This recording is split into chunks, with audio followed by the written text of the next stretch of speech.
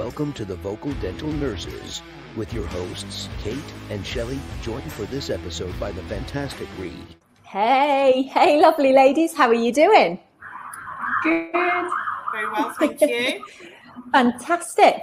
Well, welcome back to everybody out there. We have been absent.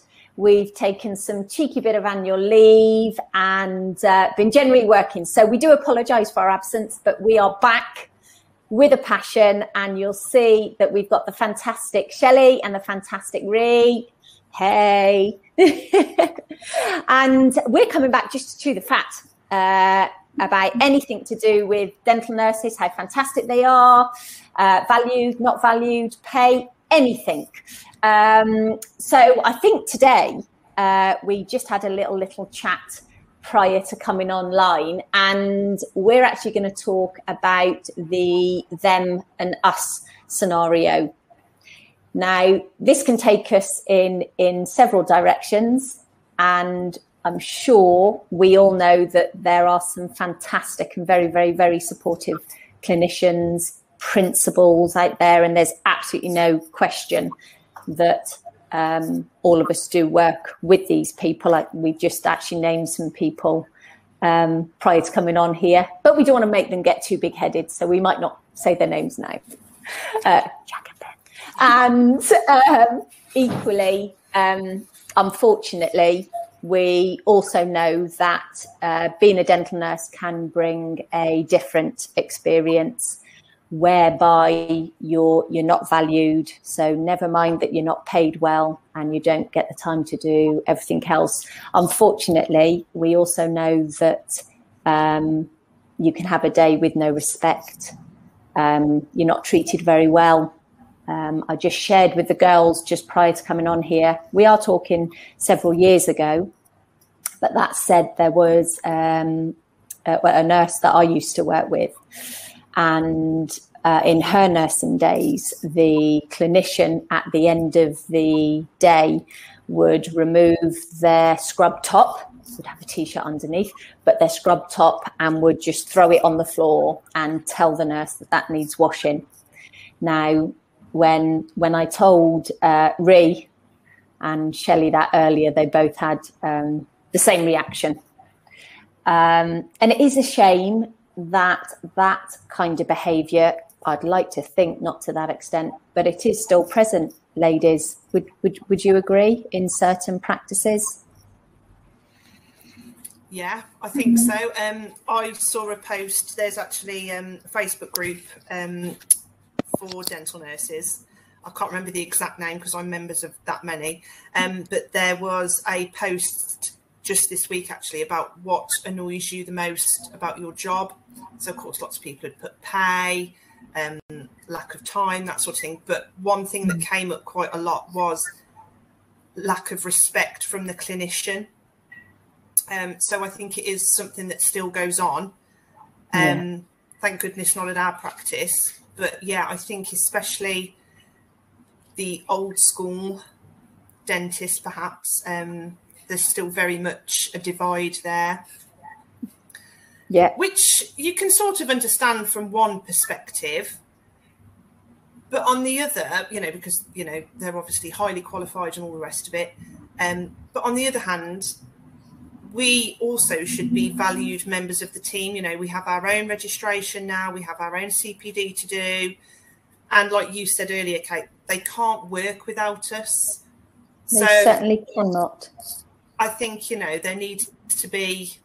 And also, who wants to spend 8 hours a day being either not spoken to or spoken to in a tone that... I mean, that can't be nice for the dentists themselves either. Why not try and create a friendly atmosphere for the patients as well? If they're coming in and they're 100%. Nervous and there's all this tension in the surgery, it's just not a good place to be.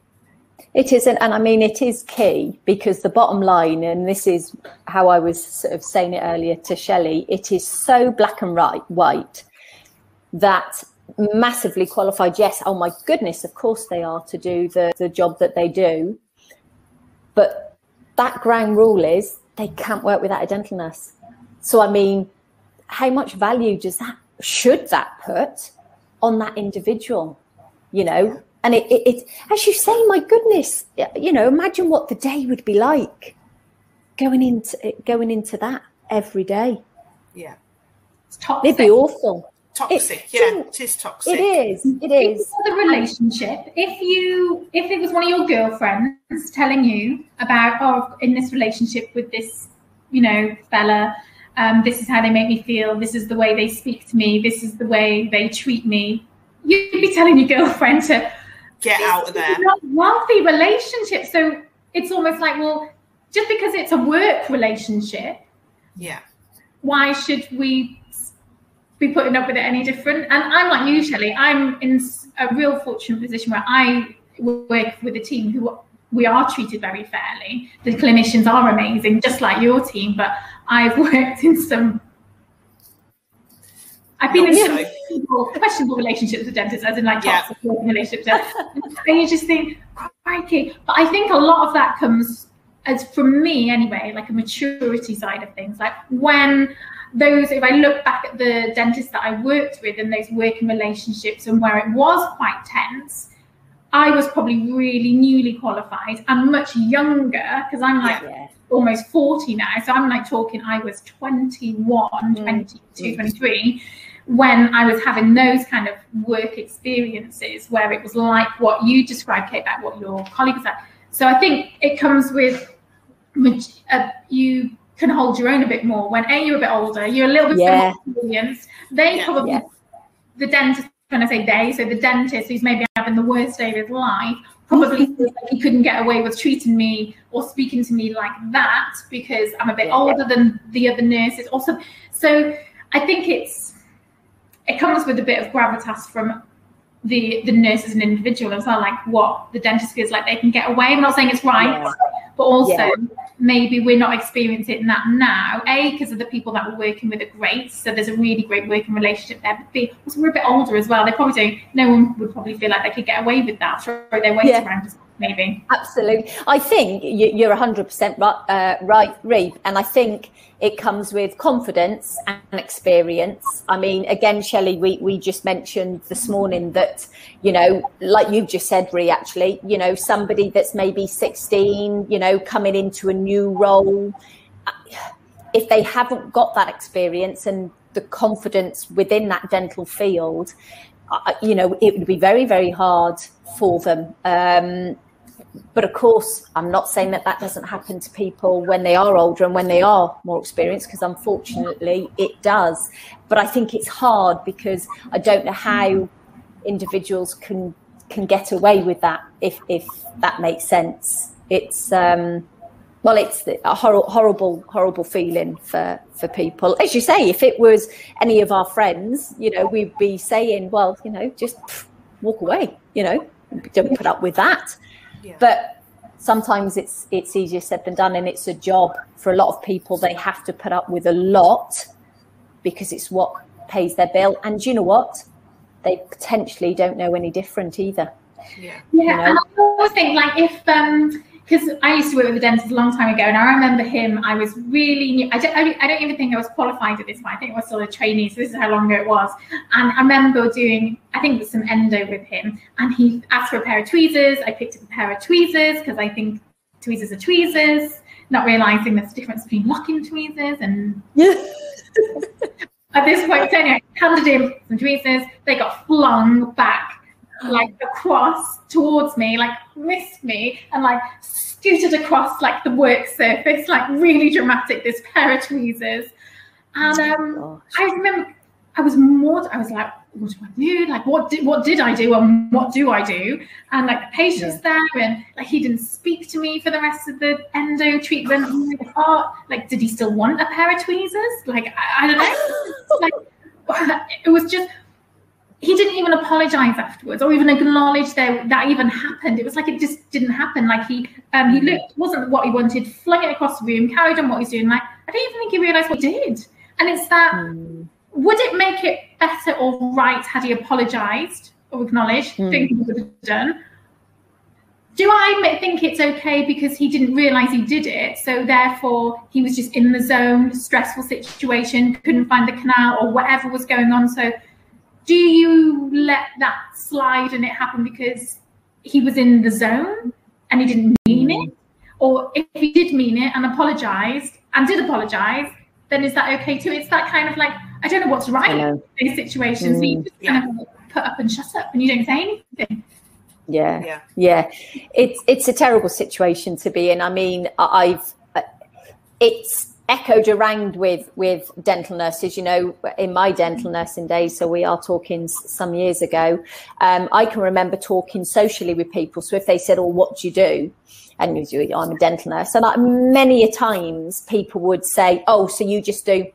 And you know, when you think that's the mindset of the, you know, some of the general public, peers, but if you're that patient in that chair and you're seeing how the clinician is treating the nurse, does it come from that as well? You know, they're seeing that it's a dental nurse, they're not valued, chuck that there. As a patient, you're probably going to actually perceive, I'm not saying you would, but you can see why a patient would perceive that as a worthless job, and a dental nurse, or what, you just do that, do you? So, you know, that knock-on effect of that kind of attitude within a surgery would have a, you know, has a massive knock-on effect, doesn't it? Yeah, absolutely. Much like you girls, you know, I was very, very lucky really in my nursing career that I worked with some fantastic clinicians, very supportive. You know, there was a few, I certainly wouldn't have said to the extent that we're talking about, but they were more old school, if you can say that.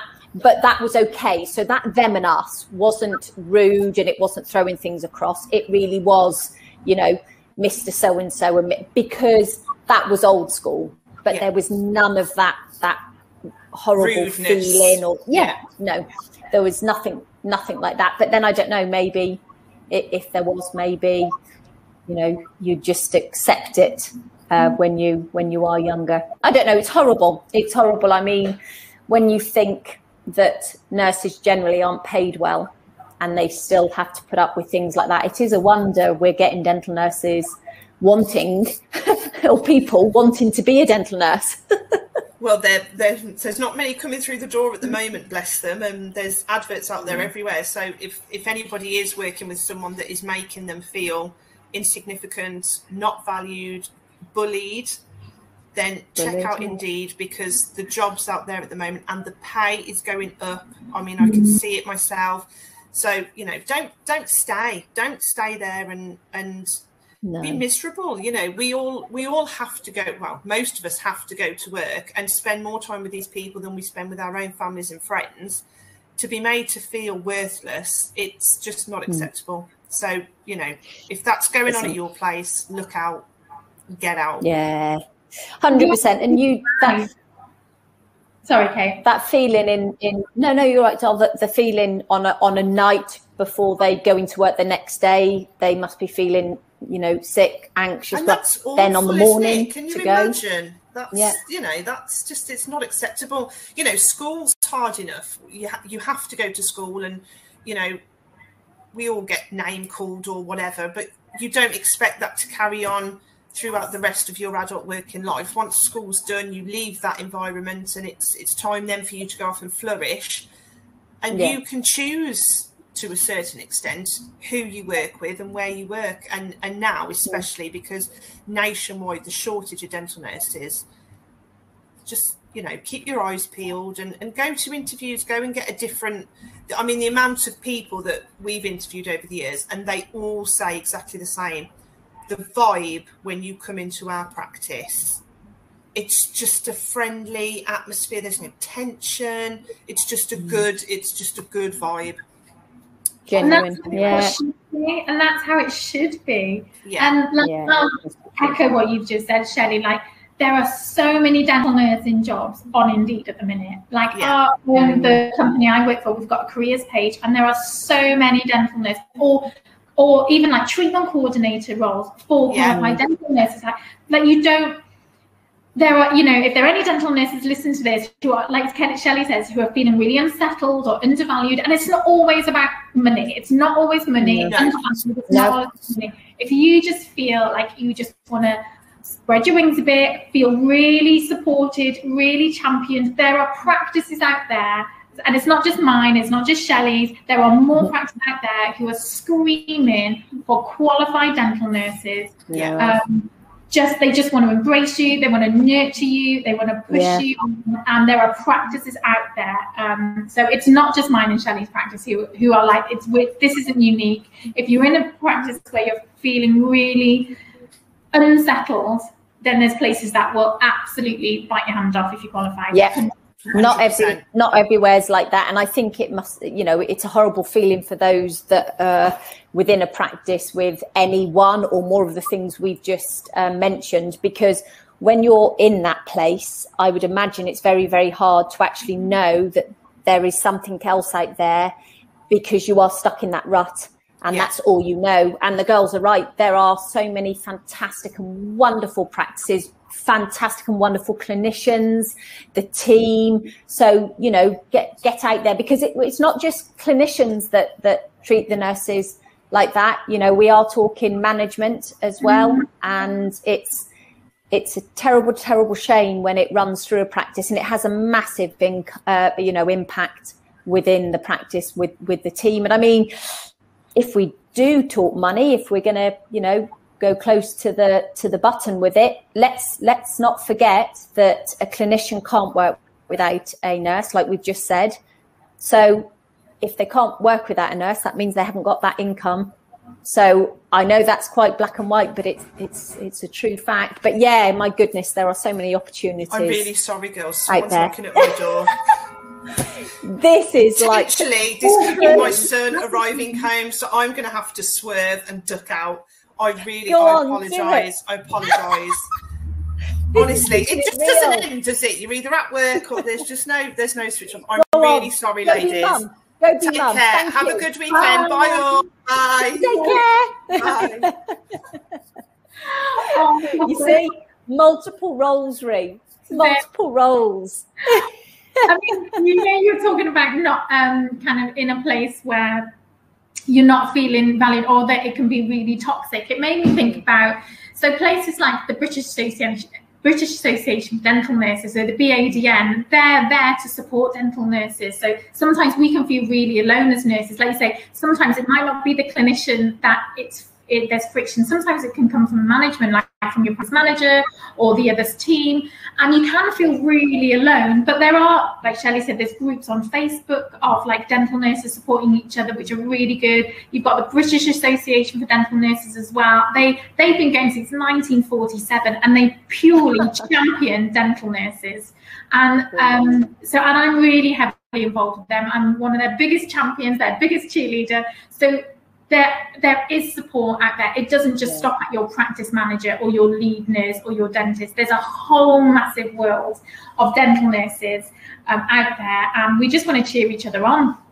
Yeah, 100%. And exactly, I want to make it very, very clear. We started with saying the way clinicians treat. I mean, that's a different kettle of fish. These are all different ways, because then, yes, you move on, and there's the way that nurses get treated by the practice managers. And as you say, by their peers. So by their lead nurse, by the head nurse, so it's all, everything's in there. But as you say, Rhi, there is support out there.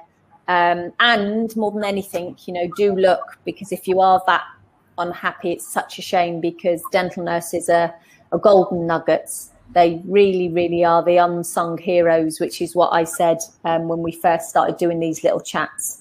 So yeah, there is help out there, and it's such a shame, because most dental nurses that I meet, I've got to say, are so enthusiastic, and I've seen a few that have been a bit battered perhaps by past experiences, so don't sort of come out of themselves much, and you sort of go, come on, because it's not always like that.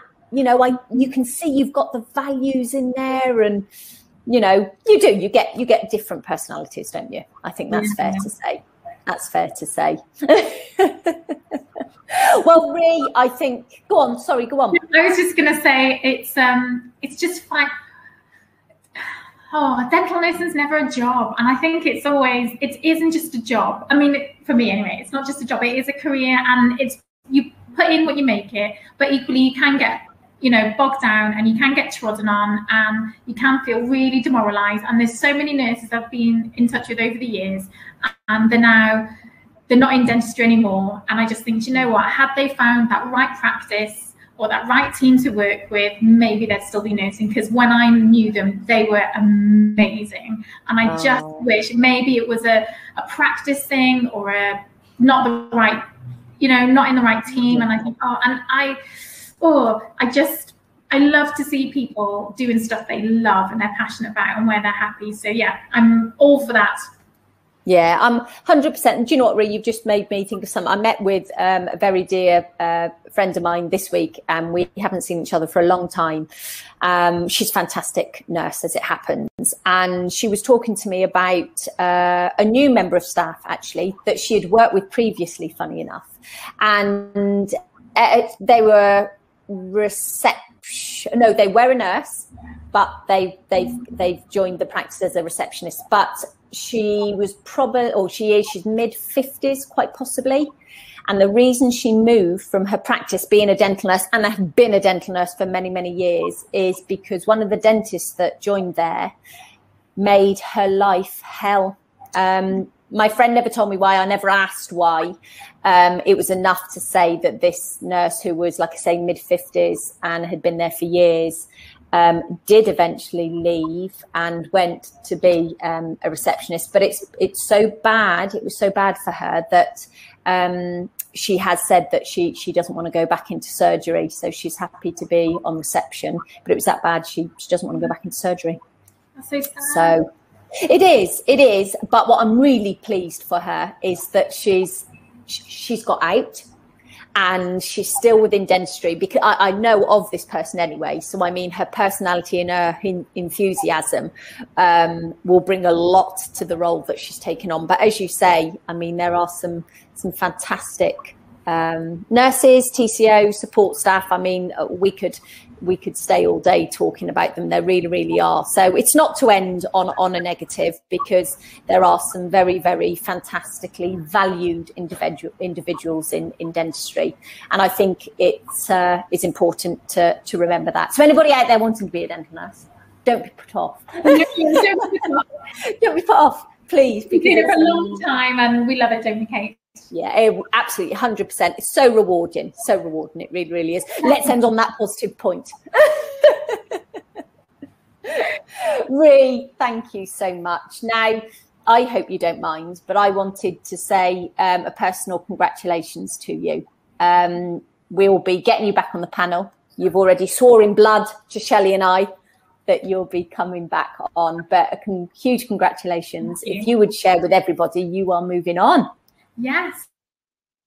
So I am still a dental nurse. I'm still a qualified nurse, but after 20 years in practice, I have decided to find a new adventure, still within dentistry. So I'm going to go and work for the Straumann Group and be part of this team at Straumann, in their orthodontic department in a support level position. And I'm really excited. I'm also really nervous because I've only ever known practice, loads of different roles, but only ever in practice. So this is they're taking a chance on me. They can obviously see something which is really cool. They can see something in me which is really exciting. So yeah, so I'll still be connected with my dentist, because obviously we're a Straumann, we use Straumann products. So I know that I'll see you guys. There's a whole new world for me now. So a dental nurse branching out into something different. So and that's exactly it, though, Rhi. When we've spoke about on our previous chats about what dental nurses can do, what else they can do, what other qualifications, look at this. Being a dental nurse has opened another door for you. So we are going to be getting Rhian back. She's sworn it. So we'll have regular updates from her. Thank you very much. I can't wait.